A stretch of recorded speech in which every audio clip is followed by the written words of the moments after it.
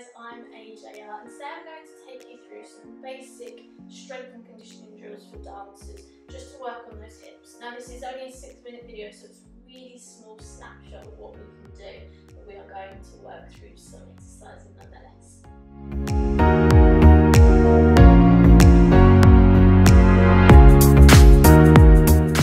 We are going to start by sitting on our mat, feet just slightly wider than hip width, sitting up as tall as we can, arms out in front. We're going to work dropping both knees over to one side.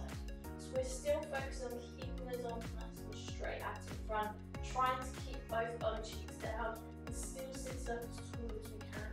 Or just working some inwards and outward rotation within the hips to loosen them up and mobilise around the joint.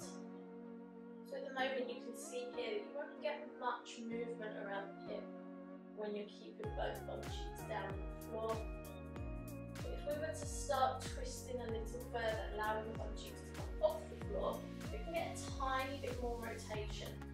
So we start to take that just after a few reps. Once the hips and the knees are loosening up, arms still reaching out in front of you. Keep it nice and straight so we know where our centre is.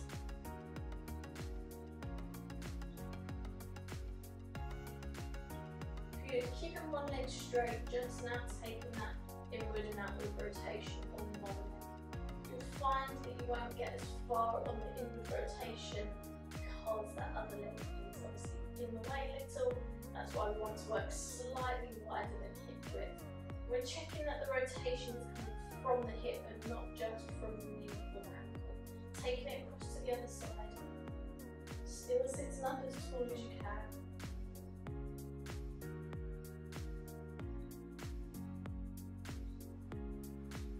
Breathe in. And relax in there. I'd like you to grab your block next. That is going out in front of you. One leg on each side, and you can just sit back a little bit, whichever is comfortable with your hands. So those legs are really extended. We're going to lift up and over the block. Leave a gap for that other foot to just slot in next to the other foot. And loosen the block. So at the moment, this is a really basic level we can work on to strengthen up those hip flexors to help with things like développés and leg extensions, tilts, etc. You want to try and get as much height as you can. Now to make it a little bit harder, you're coming up to a seated position, arms across the shoulders. You're now starting to lift one leg at a time, focusing on keeping that core engaged. Sitting up as tall as you can, but making sure to lift from the hip flexors and not tense up those quads.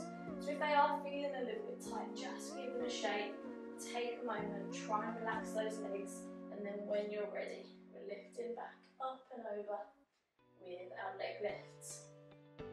Now obviously to make it harder, you can lift that block even higher, you could stack the blocks perhaps and see how high you're able to lift the leg to make it easier to work with that smaller block, or even perhaps just, for young ones, a small ball or something, okay, and you would be lifting up and over while still focusing on keeping that core engaged in the back, upright, nice and straight.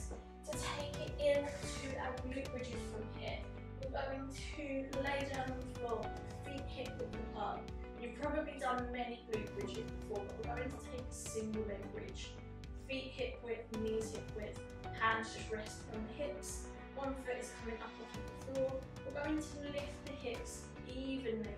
So you can see I'm not trying to tilt so I can get higher on one side or the other. We're lifting, keeping both hands on the hips. Squeeze the glute and come back down. Now the reason we do this exercise is because when we're working our hip flexors, our glutes should either be relaxed or perhaps supporting the movement. So it's a good idea that when you're training the hips, you also train the glutes at the same time to make sure that the whole hip joint is supported in any movements that you do. Good.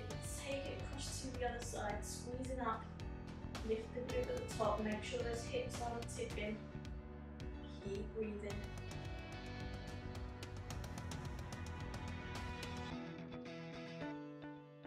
Just go for 2 more here. And lovely work.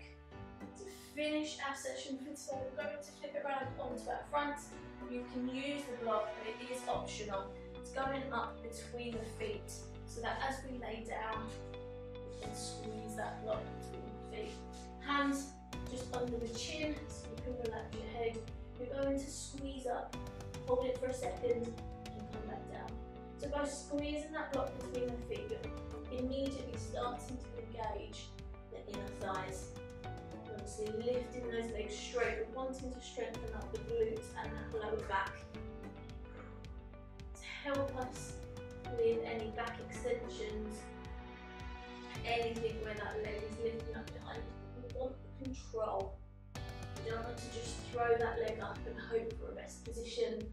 For dancers, we want to work on that control and stability. Squeezing that core in, making sure the glutes are strong enough to be able to hold us in a movement. Let's take one more here. And relax there. Sitting back, you can remove that block and just going to take ourselves into a lunge stretch. 1 foot forwards, 1 foot back. Hips pushing down. Keep moving. Pulling back, toes up. Walk those hands round. Move it round to that back foot. Coming back to centre, we'll swap legs over, other leg lunge. Hips forwards, gently relaxing into it. Pulling back when you're ready, walking the hand round. Look towards the back foot.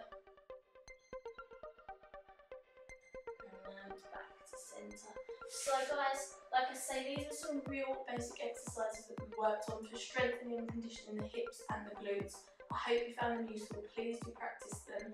Perhaps in your warm-up, just 30 seconds per exercise to start with. You can start to increase it or challenge yourself with different levels as you go along. Follow me for more tips. Please like, subscribe and comment, and I will see you very soon. Take care.